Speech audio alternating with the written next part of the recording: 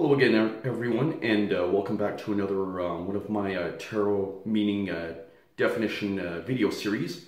This is Sean, and welcome back, and thank you for joining me.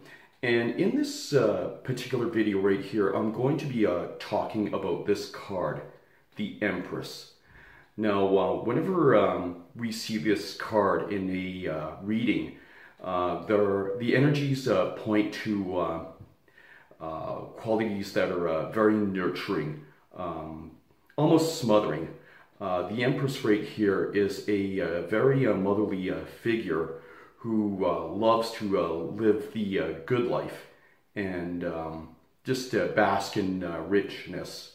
Now, as you can see, this here is a picture of the Empress herself, and she is clothed in a very loose robe. This could indicate that she is pregnant, which is one of the central ideas of this card, pregnancy. And she is wearing a crown that has 12 stars on it. This indicates each sign of the zodiac. And right here, there is the symbol of the planet Venus, which of course rules love. So this character right here is very indicative of love, beauty, the arts, the finer things in life. Now, whenever this card is in an upright position, one could be manifesting all these qualities. They may have the opportunity to bask in the beauty of riches and wealth. They may have an opportunity to become very successful and live with abundance.